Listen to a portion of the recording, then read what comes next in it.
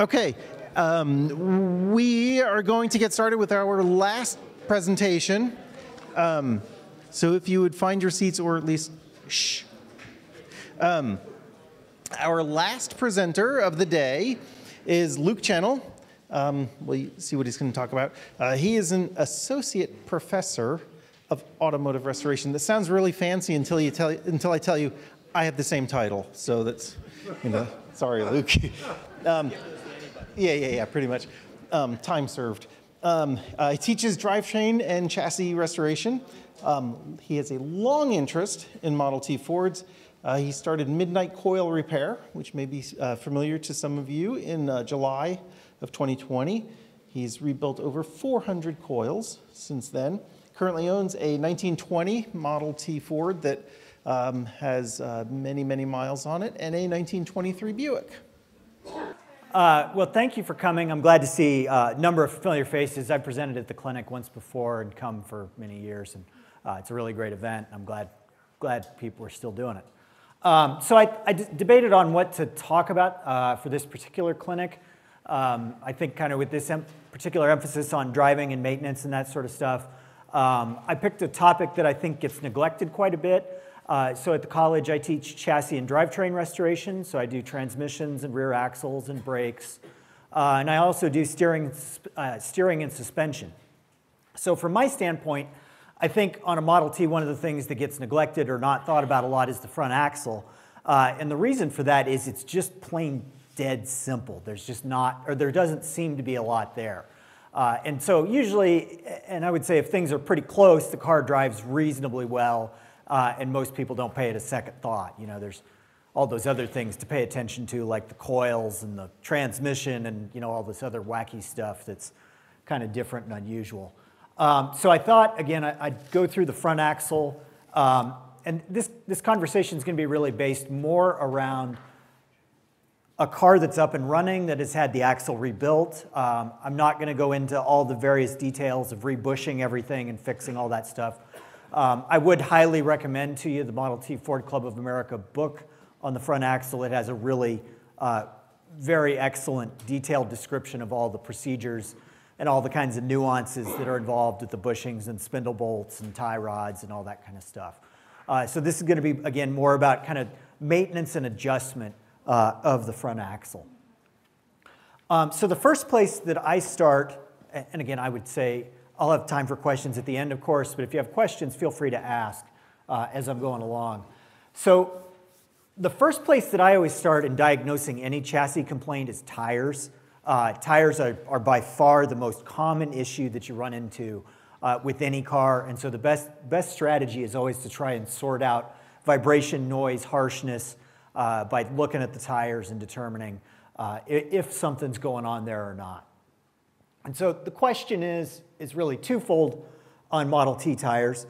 One is, should you balance them? And then two, how do you balance them?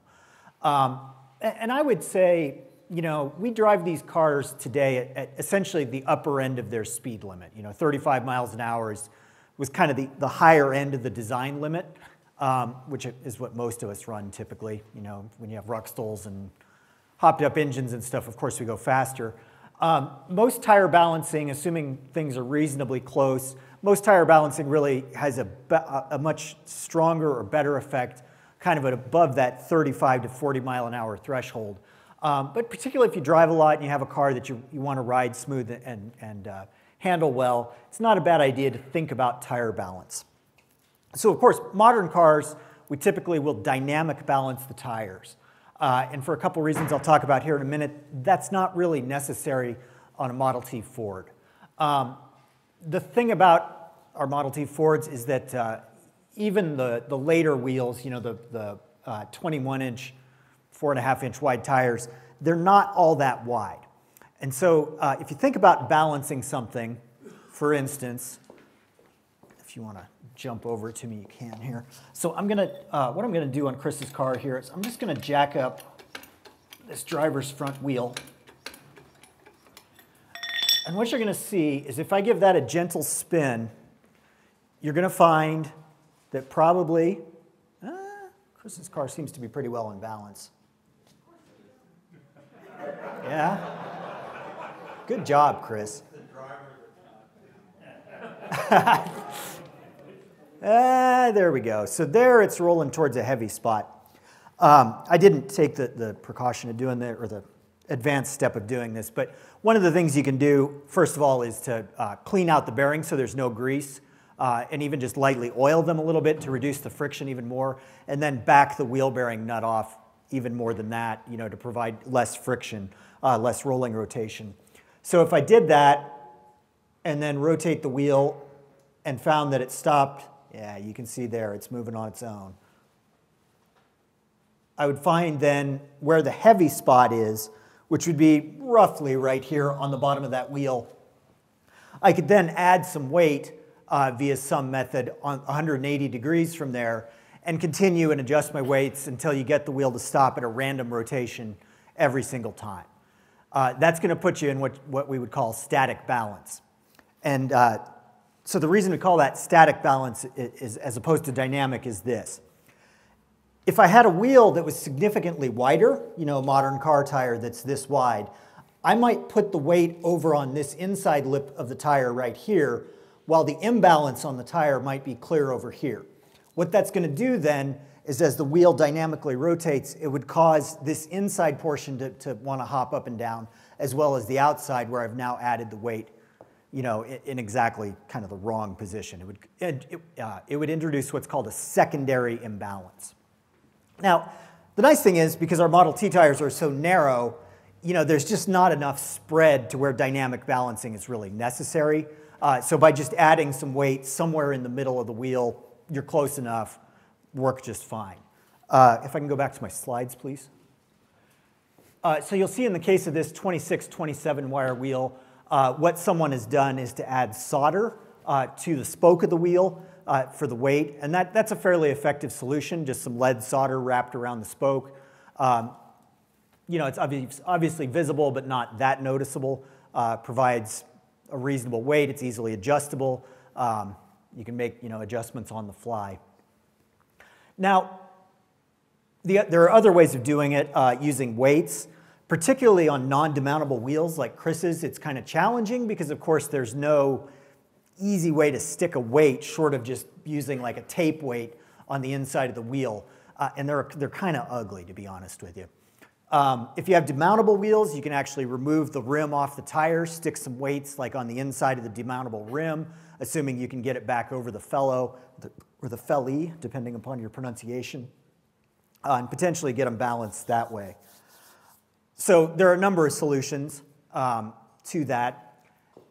The other kind of method that's come on the market in recent years that I like a lot, I was pretty skeptical of it, to be honest with you, at the beginning, but I've since tried it and really appreciate it. There was a company called Dynabead, there still is, a company called Dynabeads, and they developed a system whereby you can fill tires with glass beads, essentially. And then what happens is, as the tire spins up, the beads naturally rotate in the tire to offset the heavy spot in the tire. So it's effectively like dynamically balancing the tire every time you drive the car. And so I have a set of those, and I will not show them exactly to you, but they come in a nice little package here. They come in, so Dynabead is the original company. There since have been a number of knockoffs. These ones are Counteract, which I found significantly cheaper, always a nice quality. And you can see the kit comes with a little bottle, a little core remover, and most importantly, on the inside, I'm going to hope, comes with a tube for filling into your tire. And then there should be, I just ordered these on Amazon. So you'll see the beads right there. Well, kind of hard to see, but yeah, glass beads, right, like so. And then the most important thing that's in these kits is a set of special valve cores. So unlike a conventional valve core, you can see these have this little nub on the end. And what that does is that when you deflate the tire, it keeps the glass bead from getting caught in the core and causing a tire leak. So by running those special cores and the glass beads, you can get effectively dynamic tire balancing whenever you want. And the nice part of it is it's invisible also. You cannot see it on the outside of the wheel.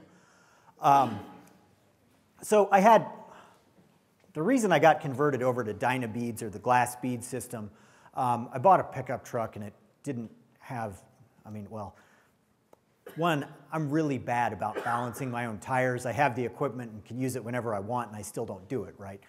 Because, when you have the access to the equipment, that just means, like, you're just never, it's like, well, I can do that tomorrow, and then you never do it, right? So anyway, bought this pickup, and I thought, boy, this thing rides really smooth. Went to change the front tires, and I found the Dynabeads in it. I'm like, well, there we go. And so at that point, I became a Dynabead or glass bead balancing convert. So I picked up this kit on Amazon.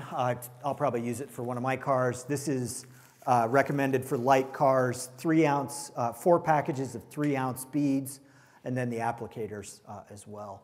So a nice solution to balancing overall. You always put the whole package in? So they provide different size packages for different size tires. And so for heavy truck tires, I think it's 5 ounces. Dynabead or the other bead manufacturers typically have recommended weights for different size, or recommended sizes for different size tires. Yeah. Other questions? Yeah. You ever use a bubble balancer for those wire wheels?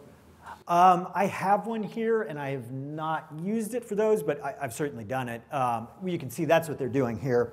What this gentleman's referring to is a bubble balancer where you have a point that comes up, and then there's an arbor that sits on there with a bubble level in the center. So that bubble level, if the wheel's off balance, will naturally tilt that way, and so you get the bubble centered. Oh, need my PowerPoint, Bill. So you get this this glass, bubble centered right in the middle of it by adding weight one way or another. And yeah, those work very well. Instead of wrapping the spokes, we've got these adhesive flat lead weights that go on the inside of the wheel. Okay, yeah, adhesive weights do work quite well. So yeah, there are a number of ways to skin a cat, but I think Harbor Freight sells bubble balancers now for $30 or $40. Do they? Yeah. Other questions?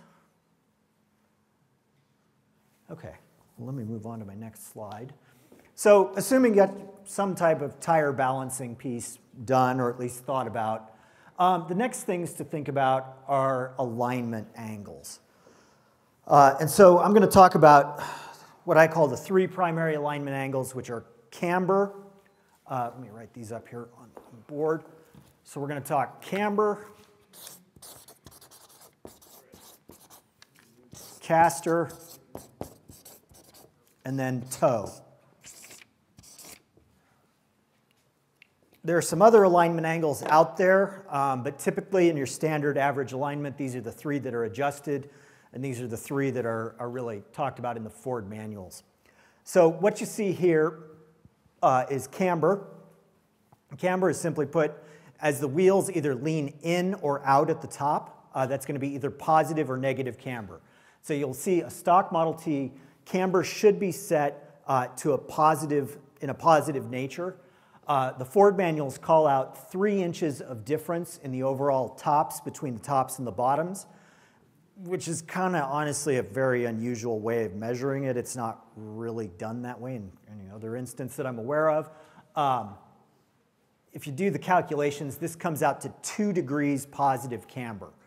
And so the question is, like, first of all, Model T alignment specifications are just crazy. There's no, like, they're way different than modern cars, and kind of the question is why. So you're going to see that positive camber does a couple things. Of course, leans the tops of the tires out. And if you look at modern cars, they typically run negative camber.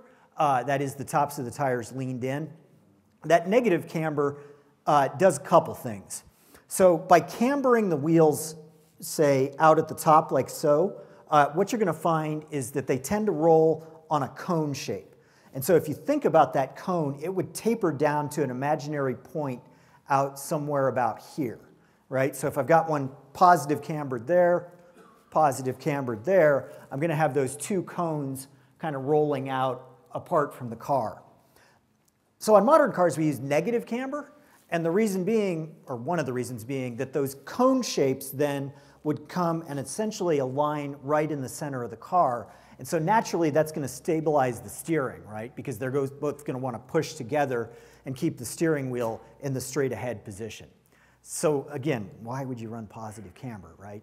And especially such large amounts. The other thing that you're going to see by running large amounts of positive camber, as we see on Chris's car, is this kind of characteristic behavior here.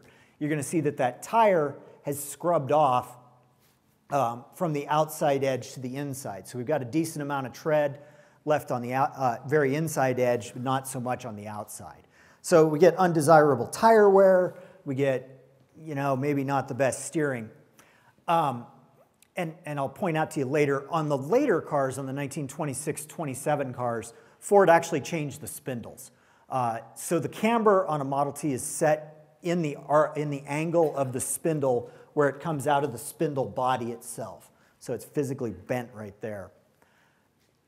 When they went to balloon tires in 26-27, they reduced the camber angle to about 1 degree, 1.5 degrees, which both substantially improved handling and tire wear. So, you know, a lot of guys like to run the 26-27 spindles because they're a little bit higher. Let me jump to that slide here. I've got a nice illustration of this. Can I get my PowerPoint, Bill? There we go. So here's an illustration of the difference between a 26-27 spindle. So you'll see that not only is the spindle shaft higher up, giving you a lower, you know, overall ride height, but also the camber angle is slightly less, again, about 1 degree for kind of improved tire wear. So again, I go back to this question, why did Ford run so much camber? And I struggled with this for a long time. Here's the reason why. There's what I'd call a secondary alignment angle known as steering axis inclination. And that steering axis inclination is, as you look at the kingpin, or what we call a spindle bolt on the Model T, you're going to see that that spindle, or that kingpin, is straight up and down, right? So what happens then is, as the wheel moves through its steering arc, you're going to see that by turning that wheel, I'm struggling to explain this, I need my slide. So what's going to happen is if you draw a line straight down from the kingpin here, and then a line straight down from the wheel, you're going to see that there's a distance in between those. And what happens is, as you turn the wheel through that range of motion, the tire tread has to actually scrub a little bit on that distance in between the line of the kingpin and the line of the wheel assembly coming down. By running positive caster, by running this outer portion of the tire, the top portion of the tire outward, it reduces the scrub radius substantially and makes the steering easier. Now, later on, in the mid-1920s, 26, 27, somewhere around there, they discovered that by running steering axis inclination, that is, angling the kingpin this way, what that does is it moves the scrub radius and reduces it without having to run those huge amounts of positive camber. And as a secondary effect, running steering axis inclination like this means that you don't get the lever effect that front brakes might have, right? So without front brakes, this all kind of works pretty good without any steering axis inclination. You add front brakes on there, and then the unequal power of the brakes can cause a car to pull one way or another. By adding steering axis inclination and going to essentially a 0 scrub radius, it gets rid of all that. And so maybe that was a little bit deep in the weeds for you. If it's not, I'm fascinated with that question because it took me forever to figure that out. So are you saying that kingpin Uh-huh. is in a vertical plane? It is in a vertical plane on a Model T, yes. So the camber angle then comes from how the shaft comes off the... Exactly. It is built into the spindle itself. Yes. Other questions or clarifications? Do us a favor and put that jack handle back in there. Uh-huh. You're going to step on, we're going to have to pick these Oh, come on now. Safety last, my friend. Other questions? Okay. Okay, so the question is, how are we going to, so like how do you measure this whole camber thing, right? And so I have a nice solution. I struggled for a long time at the college to figure out exactly how to do alignment because we get this wide variety of cars and an alignment rack takes up a lot of space, is inexpensive, and it's like 1 week of class, so I don't really want a $40,000 alignment rack that I use, you know, twice a year. So I really tried to come up with a solution that would be both practical in a restoration shop, not take up a lot of room, and also be economical so that, you know, you can do this stuff on your own. So I discovered that the racers, you know, dirt, circle track, oval track racers, use the old way of doing it, which is a camber caster gauge like so. And so this is essentially a fancy bubble level. And it's got a magnetic end on it right here.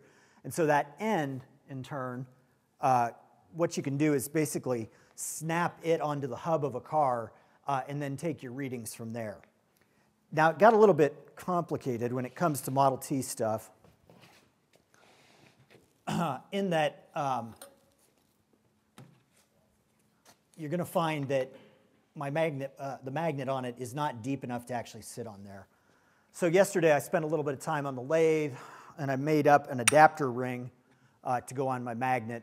I was hoping that my magnetism would pass through enough that it would stick to the hub. Not quite, but it's close enough to where I can hold it up to get a camber reading. So I'm going to let the weight off my jack, just so I've got, you know, the rule is you always align cars at their normal ride height. So then what I'm going to do is stick my camber gauge on. I'm going to hold this up again for my beautiful assistant, if you can show that off. I want to show off the level function here. Okay, so I'm going to have a couple different bubbles to pay attention to. The first of these guys is going to be right down here. What I'm going to do is tilt this thing back and forth until I get that bubble right in the center of the level.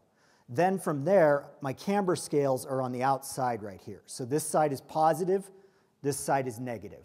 So one side is going to be clear up, probably the negative, probably clear up here above the 0, and then I'll take my reading on the positive scale right here. So I'll stick that on there, hold it up to my spindle nice. You won't be able to see this. I'll get it good and level, like so.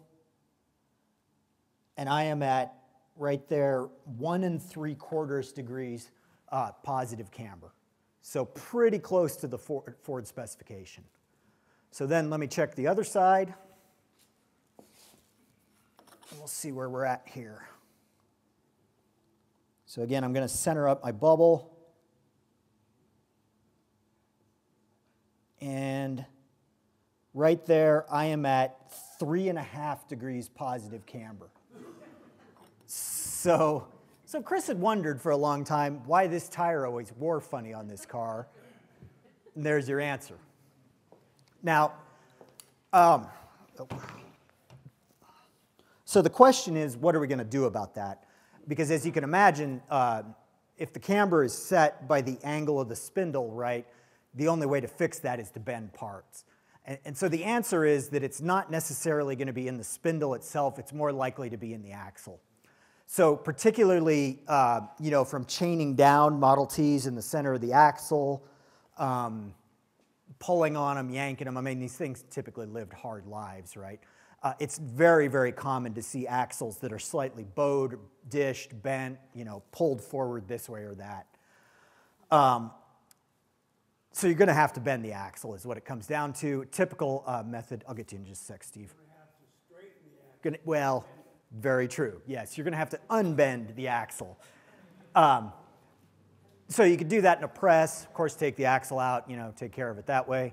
The other way to do it, which Steve Bender and I were just talking about, is to chain both ends and then put a jack in the center to get the camber reading where you want it. So it just takes some fussing and some playing. The Ford steels are very easily moved.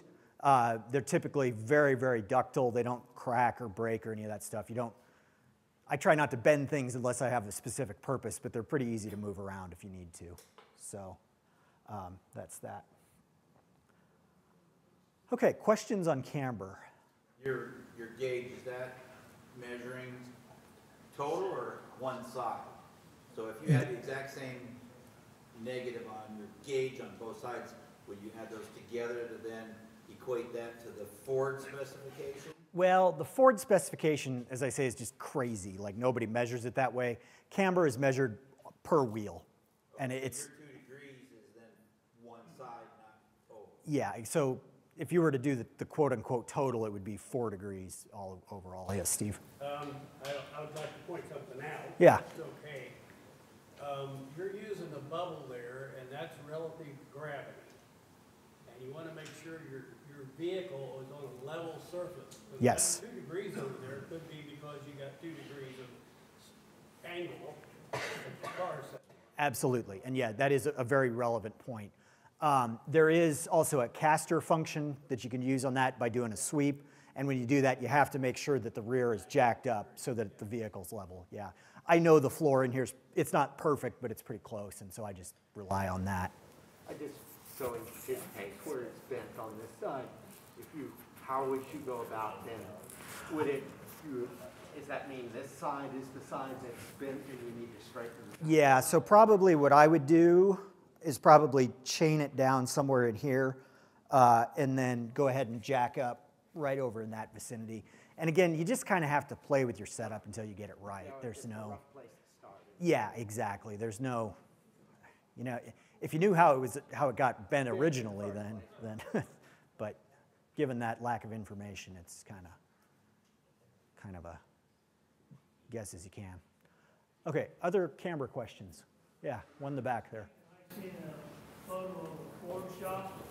They had a bar look like it could run 3-4 feet probably long, and they hooked it into the axle and actually pushed it down by hand or up by hand, however they had it. I'll show you that here in a minute, and I'll show you what that tool's for. I saw one other question. We'll take one more. You can use a square, and what you can do is take and interpolate a measurement, typically from the felloe of the wheel is where they determine from, come out to the edge, and you should have, you know, half of that 3 inches, so you should have 1.5 inches of distance down here at the bottom. In practice, I find that's pretty hard to get exactly right, but with enough messing around with it, you can get it done that way. One more. You may know this, may not, but maybe Chris does. We straightened out a lot of axles, but we had one that it would always spring back to where it was. Now, I don't know, it was an early axle, I don't know what the metal content was, but that thing would go right back to where it was. You just couldn't bend it. I have a whole lecture on metallurgy. We can talk later. Okay, let's go back to the PowerPoint there for a minute, Bill.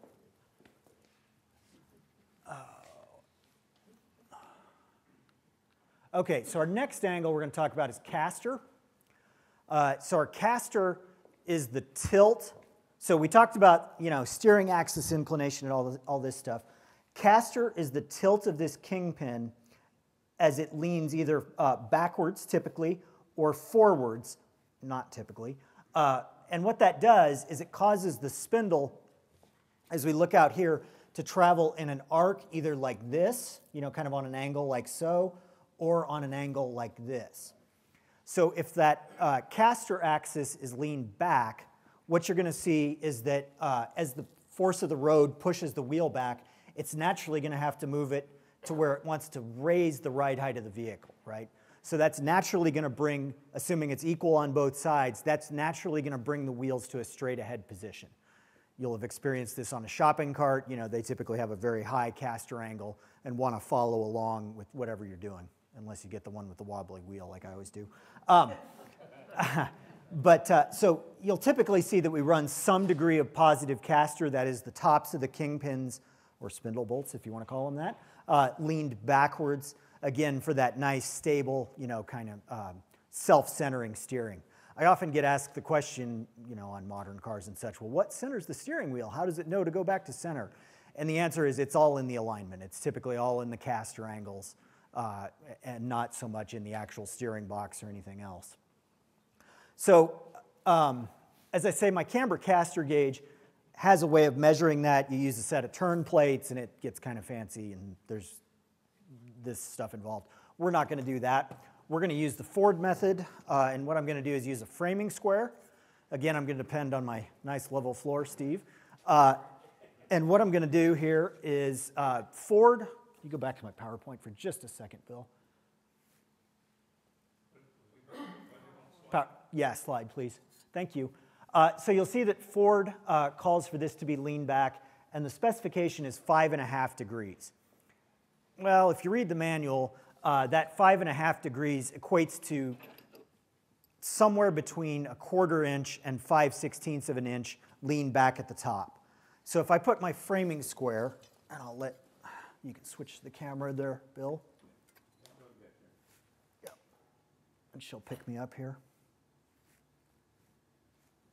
Okay, so you'll see if I take my framing square right here, what I'm going to do is get it flat on the floor.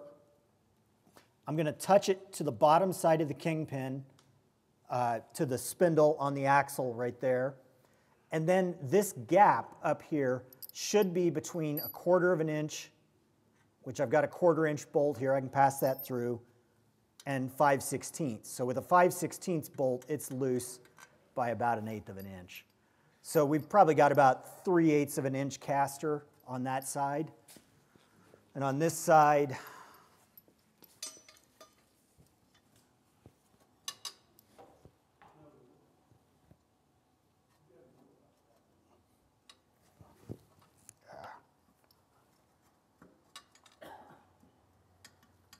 yeah, about the same, maybe a little more on that side. So he's essentially over-castered, got a little bit too much positive caster. I would say this, so I just use the bolts because they're nice precision, you know, I mic'd these out. They're nice and easy, easier than using a tape measure, kind of a nice go, no-go gauge. So Chris is a little bit, as I say, over-castered here. Running a little bit more positive caster than the Ford specification isn't necessarily a bad thing. It's not going to affect the tire wear. It's going to make the steering a little bit more stable. It increases the steering effort a little bit because, of course, you have to lift. You know, if I turn the steering wheel, say, this way, you're going to notice that that causes that wheel to essentially travel on an arc like this and raise the car up a little bit. You may even notice it as I go through the steering motion. So it may increase the steering effort a little bit, provide you a little bit more stability. 6 of one, half a dozen of the other. Definitely too little caster is a major problem. If you don't run enough caster, the car is going to be very unstable, and particularly with the scrub radiuses and no steering axis inclination, it will make the car dart considerably. So it's okay to run a little bit too much, not good to not run enough. So that's that. Questions? How do you adjust that? There you go. Let's go back to the slides.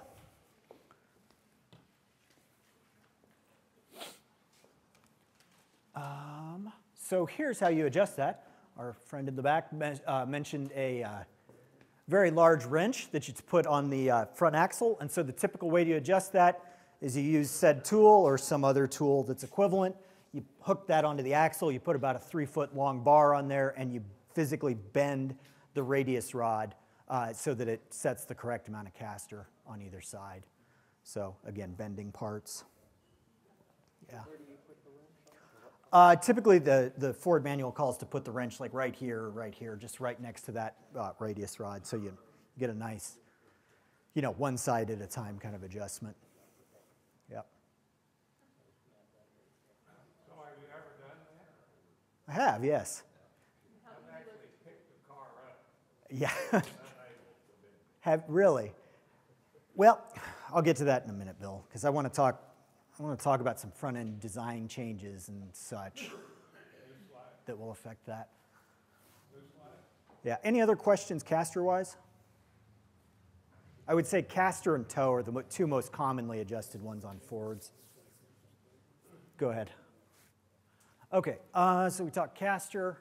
You can see using the framing square there. That's in the Ford manual. there's our spindle differences in terms of, oh, I need to go back. So then our last adjustment that we're going to talk about is toe in or toe out. And so as we look at, so this is looking, you'll notice the radiator cap in the center of the vehicle there.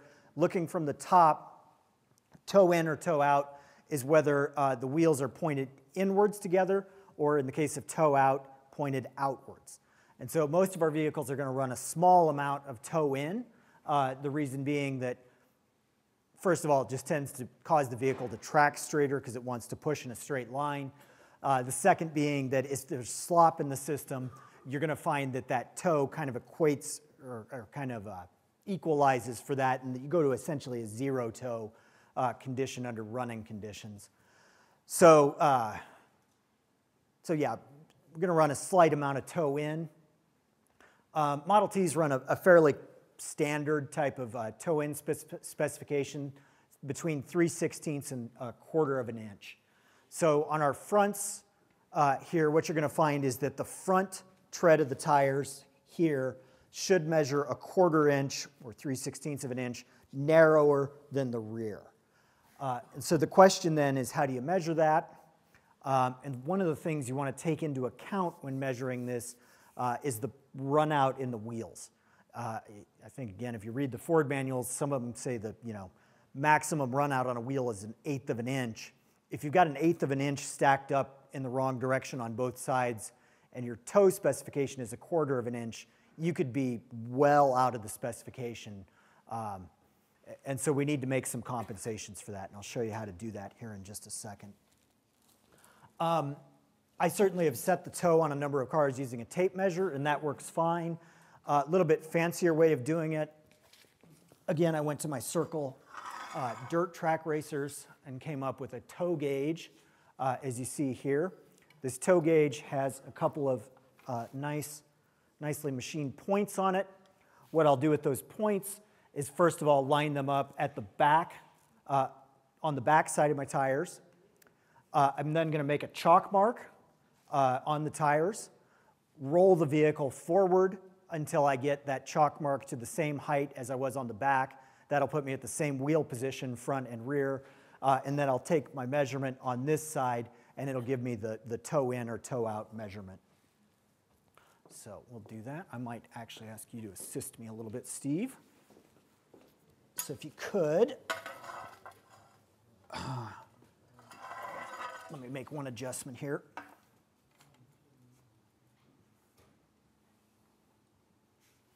So I've set my toe gauge at 0 right there on this one. So come to the center of the tread for me, Steve. And just whoever's doing this with you just has to be consistent where they do it.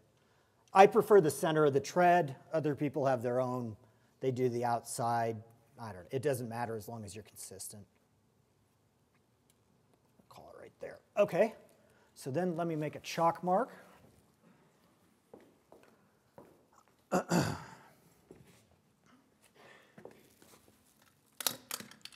boy, that thing and I don't get along. So I'll make chalk marks right here and right there. Reattach the mic. Okay, and then if you could help me, Steve, just roll the car forward. I think we're in neutral. As much neutral as you get anyway. And then we're just going to come. I was worried we wouldn't have enough room, and then we do. So then I'm going to take my toe gauge. I'll have my lovely assistant, Steve. And he's going to center the side that doesn't have the mark on it. And so go ahead and put that in the center of the tread for me, Steve. Okay. And yep, we've got a slight amount of toe in. I'm going to gauge it to the center of my tread. And you didn't disappoint me, Chris. So you'll see that I take my measurement right on this gauge right here. I'll let her come over and take a look at that. So if you want to zoom in. So you'll see on my gauge right there, just like me, I'm always out of order. So you'll see I've got my 1/8 inch right at my, I'd have to move it, yeah. That's my 1/4 inch mark right there, which is about where I was. So we're pretty close to the spec. I wouldn't bother adjusting it. So I can tell you from talking to a number of modern, this is not so much Model T, but talking to a number of modern, I had a guy that he worked out at the dealership out here, and he'd been aligning cars for like 50 years. And so I had a long discussion with him about, what does he do and the tricks and tips and that kind of stuff. And his suggestion was that if you're running a car with radial tires, they typically need less toe and they benefit from less toe. So while the old books might call for 3/16 of an inch, he would run them down to about 1/8 to improve tire life and they typically would run just fine. So I usually try to err on the lower side of the toe-in specifications. Toe-in, especially excessive amounts of toe-in, will cause tire wear, very rapid tire wear. What happens is when you get to 3/8 or more of an inch of toe-in, as you're going down the road, you're just skating the tires sideways. A quick tip to tell if you have too much toe-in one way or another is if you feel the tires going one way or the other. If you feel sharp edges going outward, that's too much toe out. If you feel sharp edges going inward, that's too much toe in. And so pretty typically I get a car up on the rack, I'll just run my hands over the tires, see if they feel sharp, which direction they feel sharp, and then, get out the toe gauge from there. So. If you have a problem with the toe, how do you adjust that? Excellent question. I should bring that. Toe is always adjusted, doesn't matter what the car is, by lengthening or shortening the tie rod. In the case of a Model T, there's a pinch bolt on the passenger side. You take that pinch bolt loose and the tie rod bolt, screw it in half a turn or a full turn. So on Model Ts, it can be kind of tough sometimes because you only get a turn or half a turn depending. So it's like you get what you get and don't throw a fit, basically. So sometimes you get too much on one way and you get too little on the other, so you have to just decide which way you want to go. So they're on time. So let's go back to the slides. I wanted to talk a little bit about some parts differences and changes, things to think about. So I mentioned the spindles between 26-27 and the camber angle. The other important thing to know about Model T front axles is, of course, the design change made in 1917. Henry Ford was riding in a car, and the front axle folded under, sent him off into the ditch, on the wrongs with the oily side up, shiny side down. Ford wasn't too happy about that, and so they changed the design of the front wishbone to make it safer. You'll see on Chris's 1914, of course, the wishbone is up above, like so. That is the less safe design because, of course, any sudden impact can cause the axle to fold under. After 1917, we went to the wishbone below. So much safer design. There are about 1 million accessory braces available for the early cars, period and modern. And I strongly recommend one of those, Chris. He does not have one on there. Huh? So noted. So just something to think about. Just a couple other things that I might mention quickly. The caster on a Model T is set in the perches. So if you're putting together an axle, they are non-directional side to side. You can run them either way. But the perches have to be put in correctly. If you do flip the perches side to side, whether that's by putting them in the wrong side or turning the axle the other way, you get negative caster, not good. So I typically will watch that pretty carefully. And it's not, if you get a mismatch of parts, you can come up with 2 perches for the same side, that kind of stuff. You just want to watch that. The other thing that I did not include in the slides, but that I look at on every single Model T before I get into ride or drive, is that the wishbone cap needs to be safety wired. Reason being that there are castle nuts and studs. If you put cotter pins in there, the studs can back out. So you wind up with a stud and a nut still on it, but nothing attaching the wishbone, and then the car goes sideways. So safety wire every single time on those wishbones. What about addressing the wishbone ball socket fit? That also is an important one. You know, if the wishbone isn't tight in there, it can cause the axle to wobble back and forth. You can do a number of wishbone fixes. I don't know how deep I want to get into them. I personally like the aftermarket APCO, you know, spring-loaded wishbone. You don't care for those, Mike? Okay. We have our differences of opinion. But yeah, addressing the wishbone fit so it's tight somehow is important, whatever method you choose. The other thing that I will say that causes more problems that can be really hard to diagnose are stuck spring perches. Model Ts came out, or they were designed really before the advent of high-pressure grease fittings, and so all this stuff is designed to be oiled, and oiled on a very regular basis. And especially the spring perches, because they see a relative, you know, they're out there in the elements, and they see kind of a relative limited range of motion. It's not uncommon for those to freeze on one side of the shackle or the other. What will happen then is if one of the spring perches is frozen, when the axle bounces up and down, it causes the axle to shift one way or the other, thereby imparting what we call bump steer, which is where the suspension travel actually causes the car to steer one way or another. And it can manifest a number of ways, from like darty handling. The other thing that it'll typically do is cause what we call death wobble, right, where the car sets up a vibration that's in the steering wheel, and it's terrifying. Just other general rules. Should be no more than 1 inch of free play either way in the steering. Chris's car is relatively tight. As I felt it, there's a little bit in the planetary gears. Nothing major to worry about. Yeah.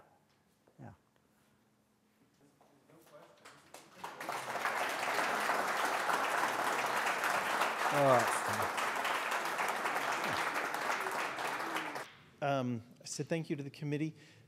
Absolutely. Thank you to all of you for coming and for giving us your day, your weekend, your travel time. It's because of you that this happens, so thank you for that. And we have just a really thank you to the presenters again, Luke Chennell, Mariah Bryans, David Liepelt, and Ken Kennedy. We've got a small gift for them. If you would, just one more round of applause for them and thank them.